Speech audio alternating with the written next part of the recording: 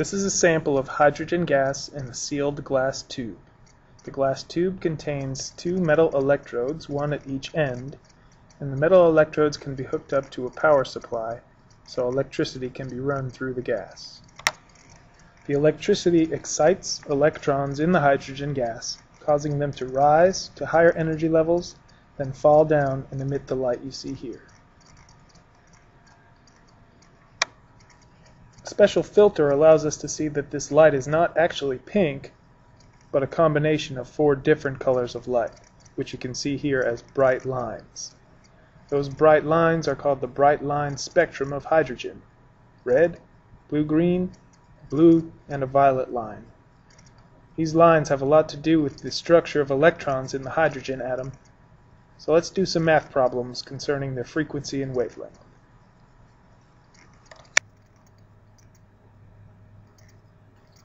Before we can get to any calculations, we're going to have to review some of the history of the atomic theory and the different models of the atom. The birth of the modern atomic theory came with John Dalton's model in the early 1800s. Dalton said that atoms were the smallest particles that existed, and they kind of look like that. J.J. Thomson did his cathode ray tube experiment and proved that part of the atom was negatively charged, and he said that these negative charges were spread out throughout a general positive area of the atom. Ernest Rutherford did the gold foil experiment and proved that the positive part of the atom was actually a very, very dense nucleus, and that most of the atom was made up of empty space. Niels Bohr in 1913 proposed that not only did the electrons orbit a dense nucleus, but they were also only allowed to exist in certain separate orbits or energy levels. He named them 1, 2, 3, so you see n equals 1, n equals 2, n equals 3. So the Bohr model shows a few specific things. Since atoms absorb energy and their electrons become excited, the excited electrons can rise to higher energy levels. When these excited electrons fall back down to lower energy levels, they release light. Since only certain colors of light are released, that shows that only certain energy levels are available. That's what we saw with the hydrogen bright lines. A few things about light will be important to review as well. Light can be thought of as both a wave and a particle. It's a wave when it's traveling, and it's a particle when it's interacting with matter. Light waves have frequency and wavelength, just like any waves.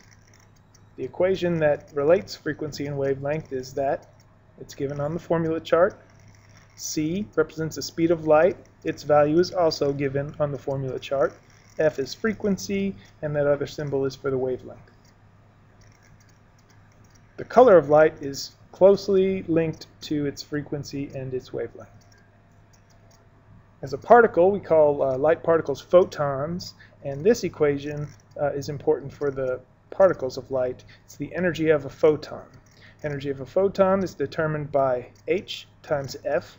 H is Planck's constant, and f is frequency. The equation and the value of h are given to you on the formula chart. Notice that as frequency gets higher, energy would get higher, and low frequency goes with low energy. Okay, here are the bright lines of the hydrogen spectrum. We're going to look closely at one of these bright lines and the photons that are causing it.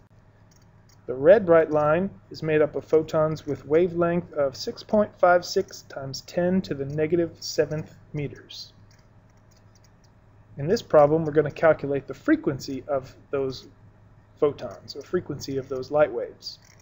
Given the wavelength of 6.56 times 10 to the negative 7th, and using the equation from the formula chart and the value of c from the formula chart, we would set up the problem this way. Write down the equation, substitute in the value of c and the wavelength, solve for the frequency by dividing both sides of the equation by the wavelength, just like that. If you do it this way, the frequency you get is 4.57 times 10 to the 14th hertz, Hz. That's the units for frequency. Now try one on your own, this time using the blue-green line from the spectrum. Those photons have wavelength of 4.86 times 10 to the negative 7th. So calculate the frequency of this light just like before. There's the equation, the value of C, and the value of the wavelength.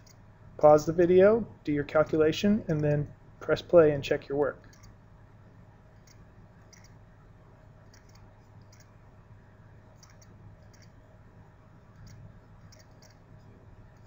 If you did it right, you set it up like you see there, and you would have gotten a frequency of 6.17 times 10 to the 14th hertz. Alright, back to the red line, which has the wavelength you see there and the frequency that we calculated. The next calculation is a calculation of energy. How much energy does one photon have? The frequency that we solved for before is right there in the red box, 4.57 times 10 to the 14th. So given that, let's find out how much energy one photon of this light has. What we know is the equation from the formula chart. H, Planck's constant, also given on the formula chart, and the frequency given in the problem. Set it up like that. Substitute in the value of H and the value of the frequency, like that. Multiply them together and solve. What you should get is 3.03 times 10 to the negative 19th joules. Joules are the unit of energy. That's how much energy is in each individual photon of light, red light. Alright, you try one now with the blue-green light.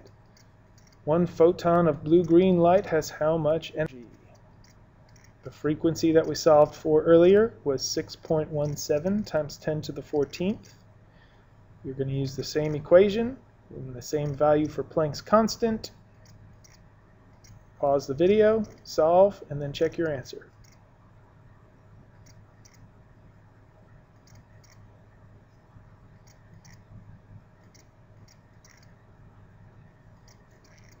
If you did it right, you would have gotten 4.09 times 10 to the negative 19th joules of energy per photon of blue-green light. So let's see how this makes sense with the Bohr model. Those circles represent the energy levels. The red line of the hydrogen spectrum is produced by electrons falling from level 3 down to level 2. Every electron that falls down releases one photon of red light. The blue-green light is caused by electrons falling from the 4th level down to the 2nd level. It's a further fall, so there's a different amount of energy. There's a different frequency, a different wavelength, and a different color. This makes sense because the energy of the red light is less than the energy of the blue light, the blue-green light. Since the electrons fell further, the energy that they release in the form of light is greater. Larger fall, more energy. Let's summarize what we've just learned. The different models of the atom throughout history proceeded from Dalton through Thomson, Rutherford, and Bohr. Bohr's model was based on experiments with light that we saw at the beginning of this video. Only certain energy levels are available, which is why you only see certain bright lines in the spectrum of hydrogen, and electrons falling to lower energy levels release light. Light energy, color, frequency, and wavelength are all closely linked by the relationships you see here in this table. Let's look at a few pairs of variables. Wavelength and frequency are related like that. Greater wavelength corresponds to lower frequency. Frequency and energy are linked in the opposite way. High frequency, high energy. Put those together and you see wavelength and energy are opposite. Small wavelength goes with high energy.